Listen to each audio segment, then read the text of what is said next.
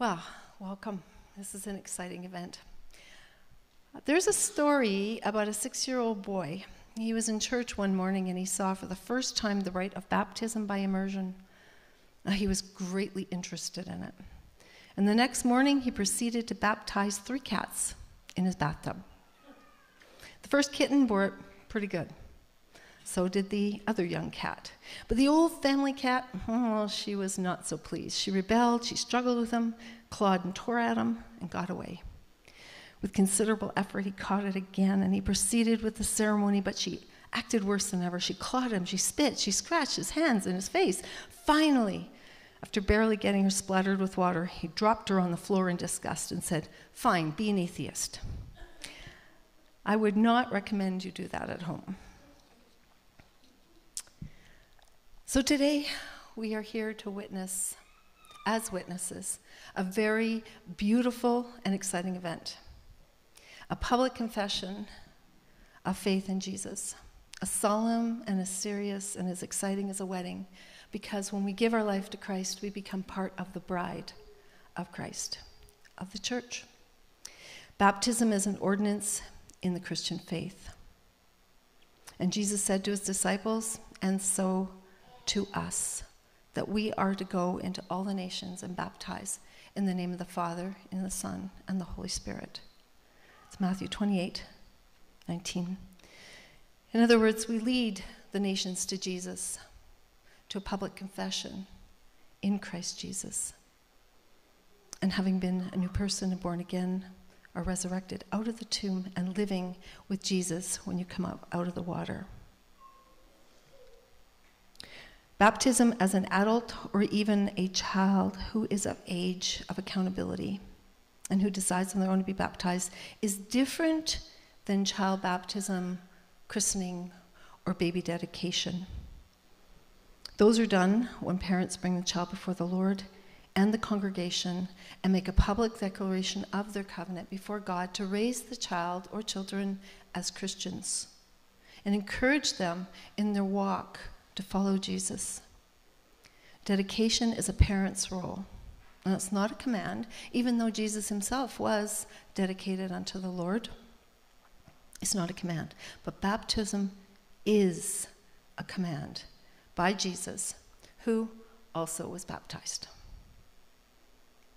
So if you were christened, baptized, or dedicated as a child, that was for your parents, not yourself. And if you've received Jesus as your Lord, you should consider adult baptism for yourself. And today we're going to look at baptism in the Bible, one example of it, and how it played out. But first, let's pray. Lord, we thank you. We thank you for your word. We thank you, Lord, that you have commanded baptism. It's an ordinance. And we thank you, Lord, that your word explains in different ways why and how we should be baptized. And so today, Lord, as we look at one of those examples, we pray that you would open your word to us and make it alive to our spirit. In your name I pray, Jesus. Amen. Acts 8:26-31, we read, "But an angel of the Lord spoke to Philip, saying, 'Get ready and go south to the road that descends from Jerusalem to Gaza. This is a desert road.' And so he got ready and he went. And there was an Ethiopian eunuch, a court official of Candace, queen of the Ethiopians, who was in charge of all her treasure. And he had come to Jerusalem to worship. And he was returning and sitting in his chariot and was reading Isaiah the prophet. Then the Spirit said to Philip, 'Go up and join this chariot.' So Philip ran up, and he heard him reading Isaiah the prophet and said, 'Do you understand what you're reading?' And he said, 'Well, how could I, unless someone guides me?' And he invited Philip to come up and to sit with him. Now the passage of scripture which he was reading was this: 'He was led like a sheep to slaughter, and like a lamb that is silent before its shearers, so he does not open his mouth. In humiliation his justice was taken away. Who will describe his generation? For his life is taken away from the earth.' The Holy Spirit told Philip to catch up the chariot where the eunuch was reading Isaiah 53:7-8. And he was reading it out loud, as people often did in that day especially. And so when Philip came up, he heard what the eunuch was reading. And that gave him opportunity to ask and to get involved and to actually evangelize. Acts 8:34-39 says, the eunuch asked Philip, tell me, please, who is the prophet talking about, himself or someone else? And Philip began with that very passage of scripture and told him the good news about Jesus. As they traveled along the road, they came to some water, and the eunuch said, look, here's water. What can stand in the way of my being baptized? And Philip said, if you believe with all your heart, you may. And he answered and he said, I believe that Jesus Christ is the Son of God. And he gave orders to stop the chariot.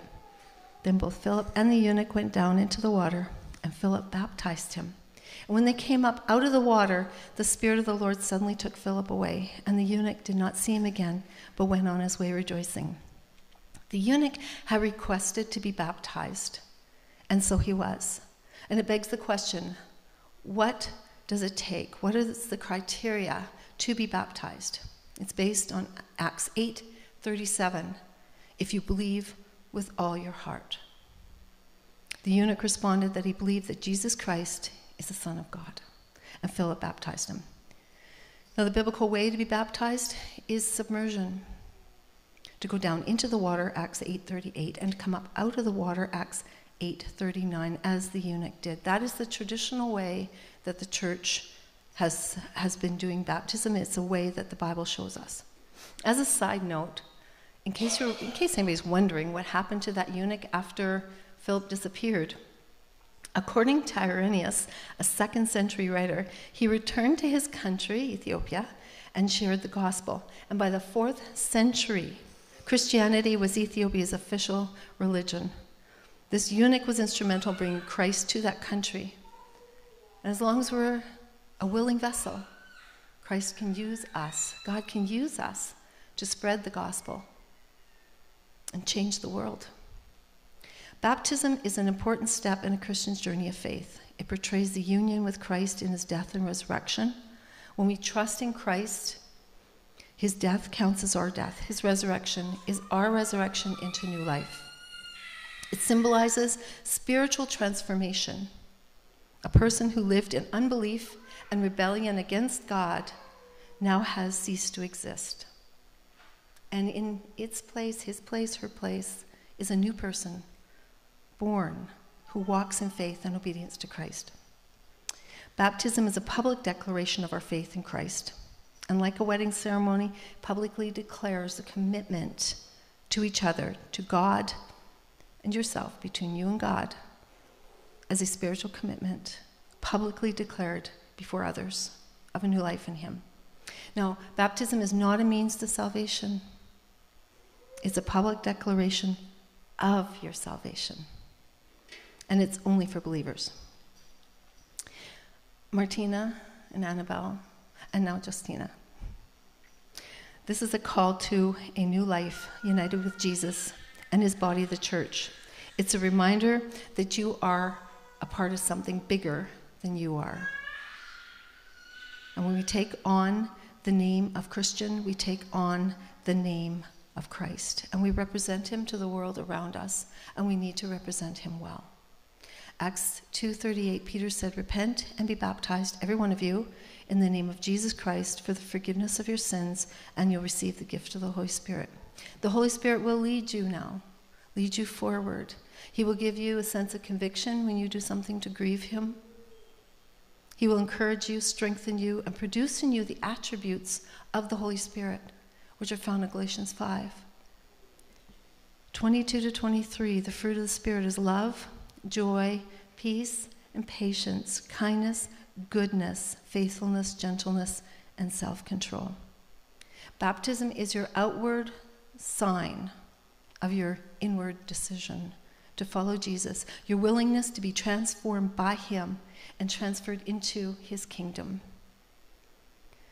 Baptism is a sacred and beautiful moment. It's repentance. It's faith. It's a new life in Jesus.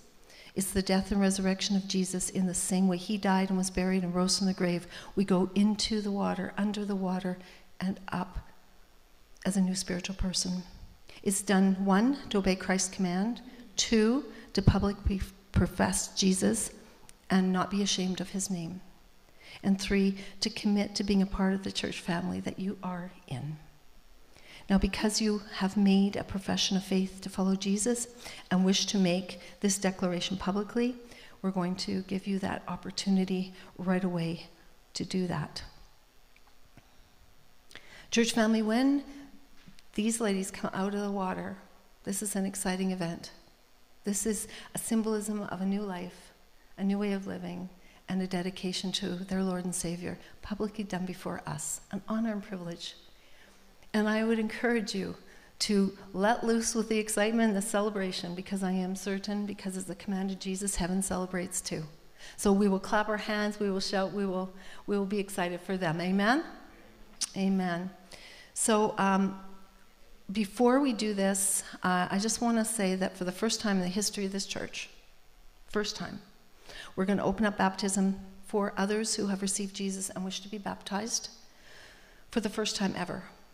So baby dedication, christening, baby baptism doesn't count, remember. If you have accepted Jesus into your heart and you want to make a public declaration, as Jesus has said to do, in obedience to him, today is a good day. It's a day to make that commitment. So we're going to open this up after the girls come out of the water. We've already had Justina come and say she wants to be baptized. If anybody else wants to be, then come forward as soon as the girls come out of the water, all right? And have a seat. And we don't have any extra clothing for you, but we do have extra nice big towels.